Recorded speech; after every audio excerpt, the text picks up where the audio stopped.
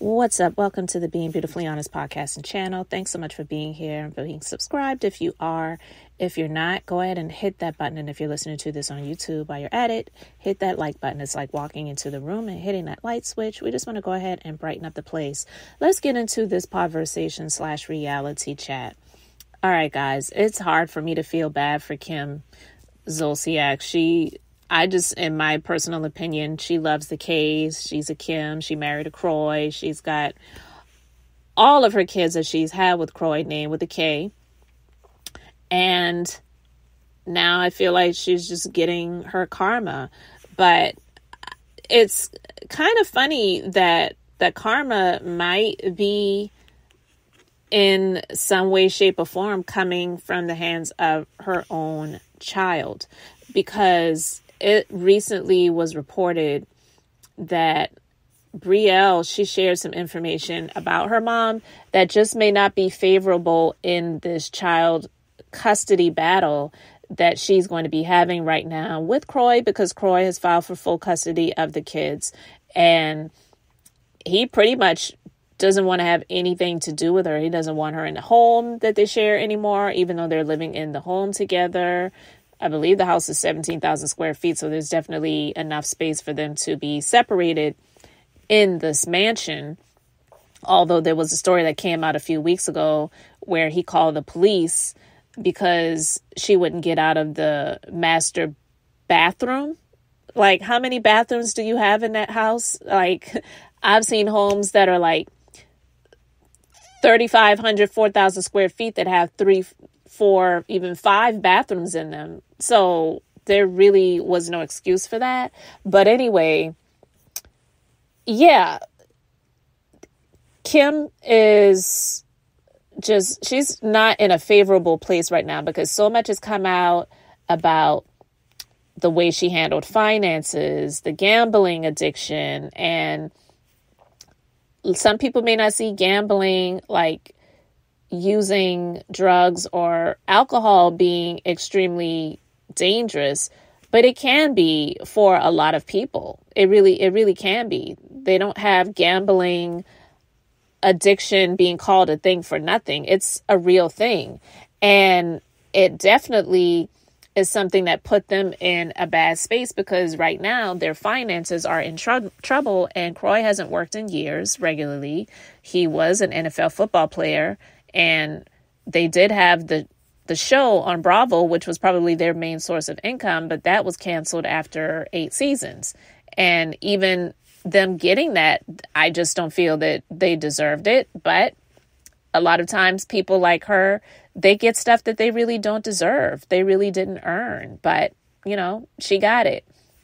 Well, recently Brielle came out and she shared a story about a time based on this gambling addiction that her mom, I feel, put her in a space that could have been potentially dangerous. So Brielle shares this story about this one time that Kim drove her 2 hours to a North Carolina casino.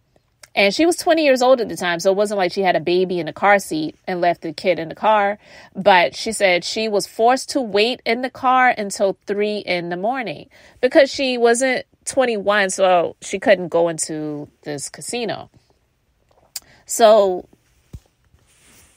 with this, the Father's Day just happening, she wished her dad, because he did adopt her, so he is her dad, a happy Father's Day on social media. She did unfollow him at first, initially when the divorce filings happened, but she refollowed him because I do believe she really loves him. He may not be her biological dad, but he definitely has been there for those kids. Like I said, when he married Kim, he gave Brielle and Ariana rings as well.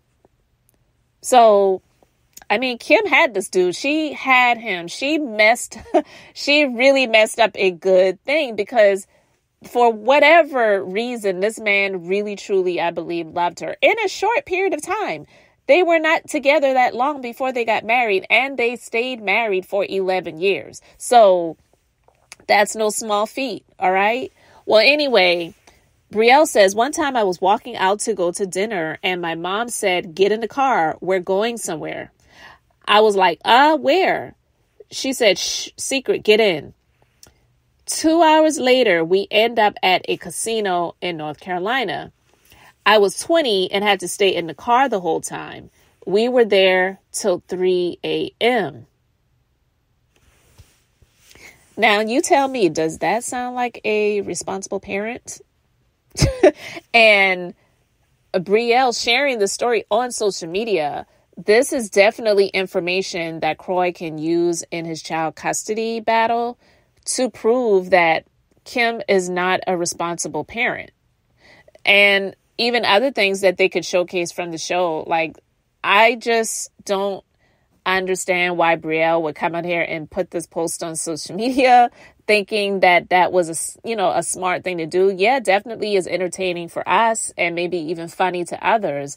But when it comes to her mom fighting to have custody of the children, excuse me, I had to clear my throat, but this definitely isn't going to help her case.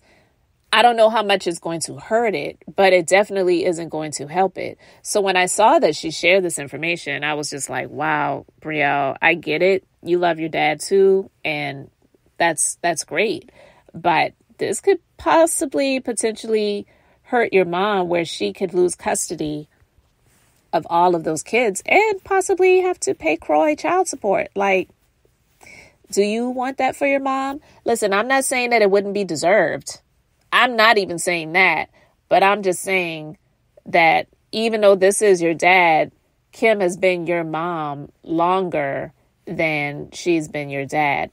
I'm not saying don't do the right thing. I'm not even saying to lie, but sometimes silence is golden, and Brielle needs to learn how to keep her mouth shut and not post all of these different things like that on social media. Talk about yourself. Like she talked about doing lip fillers and going overboard. If you feel that need and that urge to speak and share stuff on social media, talk about yourself. But I wouldn't come out here and share information like that. So I don't know if that's going to stay up there on social media. But even though it is something that she could potentially take down, the blogs have already got it.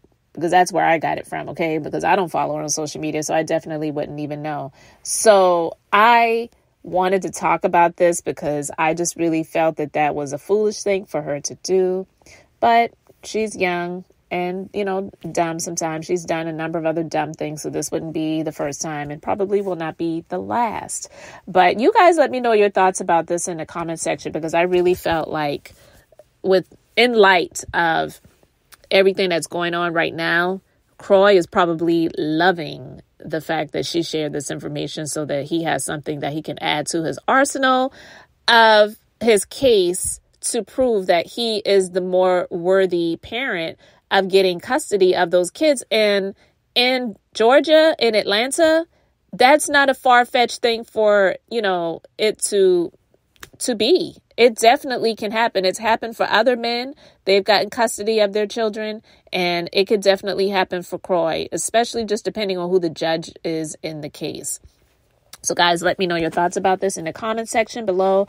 Thank you so much for being here, liking and subscribing. I'm Beth. I'm just being beautifully honest. So until the next time, I just wanted to keep it brief, beautiful, and now I'm going to say bye.